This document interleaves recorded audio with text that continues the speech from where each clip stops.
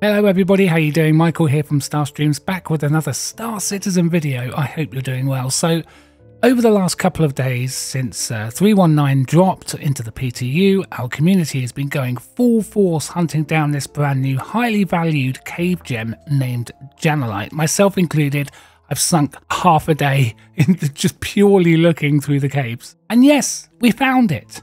Now, as an avid gem miner myself within Star Citizen, I've spoken in length about what I would like to see with this new rare gem.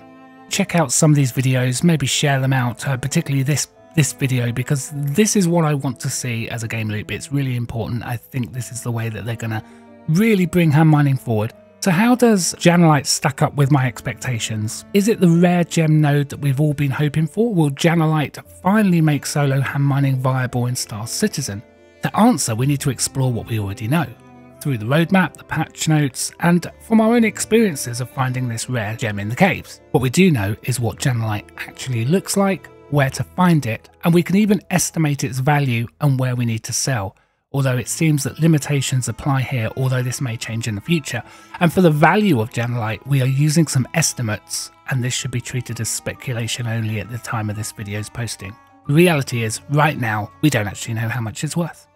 Well, we kind of know. So let's start with what it is and where you can find it. Janalite is a rare gem found only in the cave systems, the sand cave systems specifically. We know this because it says so in both the patch notes and the roadmap. We've also found Janalite in these cave systems ourselves, and so we can confirm the location. So why the sand caves? Well, it does make sense as CIG clearly wants citizens to explore their new cave systems.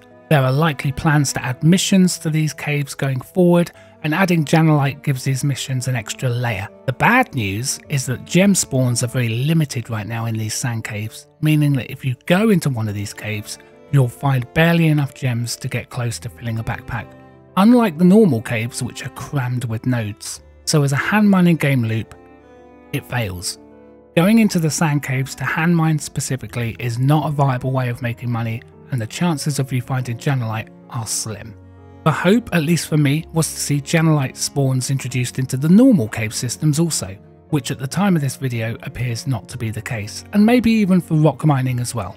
This is huge because now it becomes apparent that Janalite has not been added to boost the hand mining game loop, but instead to push citizens into doing sand cave missions on the premise that if you're incredibly lucky you may stumble over this gem during a mission, but probably not. This effectively kills the hand mining game loop for me as a viable way of earning money. It falls so far short of other industries in the game already, such as salvage or rock mining, that it's just not worth doing. Either in the sand caves due to the lack of general node spawns anyway, or in the original caves due to the lack of Janalite spawns. And this is where the disappointment sets in for me, because these fast original open caves have lots of hand mineable gems. They just needed to add the Janalite spawns down there too. There's already loads of Hadanite. You can make around 20k per backpack, and with a group working together the pay becomes more interesting. Albeit you still need to split the profits, but it's quick and there's plenty of nodes, so the money comes in faster. The potential of stumbling across Janalite nodes down there also would have made hand mining so much more interesting with a greater potential of earning money. Now, at least right now, we know that this is not the case. So how much is Janalite worth and where can I sell it? Well, as of today, we can only estimate based on what we are seeing, because even after 2 days in PTU, very few have found it. We can speculate, however, and that'll be interesting to find out how accurate we are here going forward, so here goes. So here at Grimhex then, we've got Janalite showing 27.64 million per unit. Compare that to a standard outpost where Janalite interestingly isn't even shown. Let's take 275,000 Hadanite shown on the terminal, divide that by 1,000 to give 275 UEC. Compare that to 27.64 million divided by 1,000, 27,640k. We'll average 6 to 9 units per node.